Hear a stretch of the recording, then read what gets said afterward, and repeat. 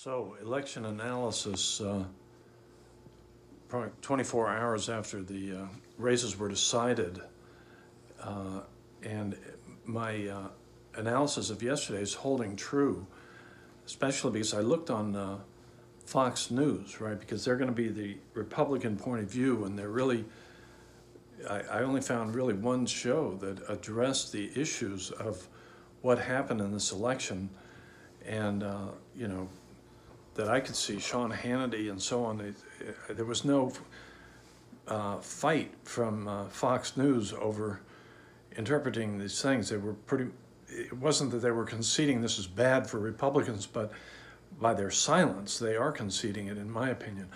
And so what's in my analysis that's not in the corporate media analysis? Well, really three things. I was going to start to say one, but I'm actually going to say three, because the first two are the most important, and they're just completely out of mainstream media.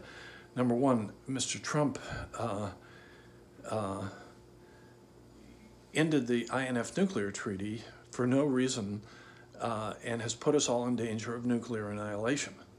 There is no safety net now. There is no nuclear treaty with Russia over these important intermediate range missiles. All the presidents before had no problem with super Republican, super hawk Ronald Reagan's treaty that existed until Mr. Trump terminated it.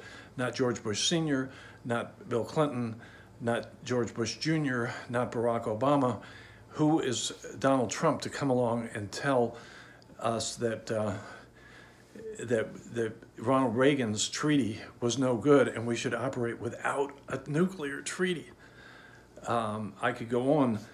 People are not going to be fooled, I don't believe, by the media's blackout on the subject of life or death.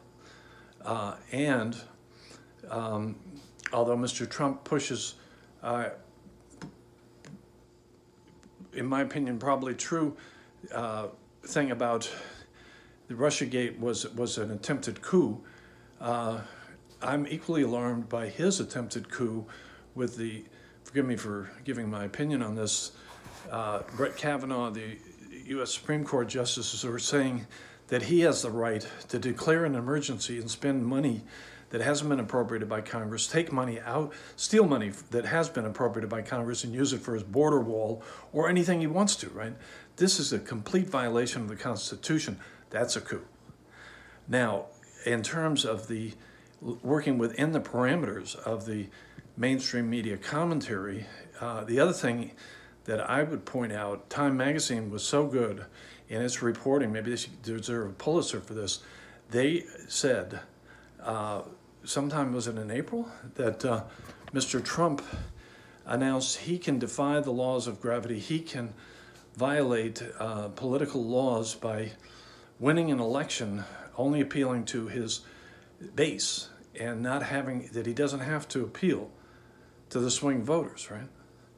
I mean, like, as I said in my previous commentary, I really would estimate that a fifth grader, certainly a seventh grader, whatever those ages are, 11 and 13, if I'm not mistaken, are smarter than Mr. Trump. If the Republican voters are 30% of the electorate, Democratic voters, I believe, are 31%, and independent voters are 38%. Now, what Mr. Trump told Time Magazine, this was this fatal political flaw, I believe. This is what's causing him to lose. He said that he can win. He's so such a phenomenon that he can win by just appealing to his 30% Republican electorate base and energizing them. But I submit to you that a fifth grader or seventh grader could see through that and say, no, if the math doesn't add up. To get over 50% of the vote, you can't do it by just appealing to 30%. You've got to go to the middle section there, the 38% of independents. Right, this is like, are you kidding? That's why I'm saying that an 11 or 13-year-old is smarter than Mr. Trump. about getting elected, right? Because they would say, oh yeah, you've got to get to 38% to get to 50% to win the election. Basic mathematics. And so then if we go on and incorporate the results, especially, well, in Virginia and Kentucky, Mr. Trump lost the suburbs. They used to be solidly Republican, according to the commentators. Now they've swung. And so that also is reflective of his statement. He can appeal to his base. His base are non-college degree whites, right? Whites who don't have a college degree. But the suburbs are, let's just say, predominantly, I suppose, whites who do have a college degree. So he's saying, you know, I'll go with the, anyway, so how would he appeal to the people in the suburbs? That becomes perhaps controversial because I don't necessarily agree with what I'm about to say, but the people in the suburbs want four things that have come to my mind that Mr. Trump is unwilling to give or even try to pretend that he's giving. They want action on climate change. They want some kind of gun control legislation. They want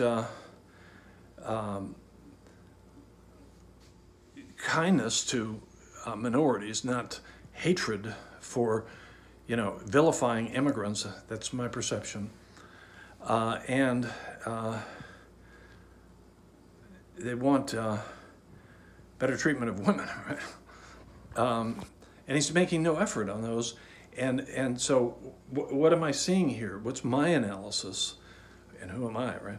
But I'm actually going to send this to some of the people in the media because I think they're missing something. What I'm saying is that Mr. Trump committed political suicide by telling Time magazine of his decision, or, you know, obviously the suicide was the decision to do what a fifth grader or a seventh grader would have told him not to do, believe that he can walk on water, that he can win 50% of the vote by only appealing to 30% of the electorate, that he can win by energizing his base.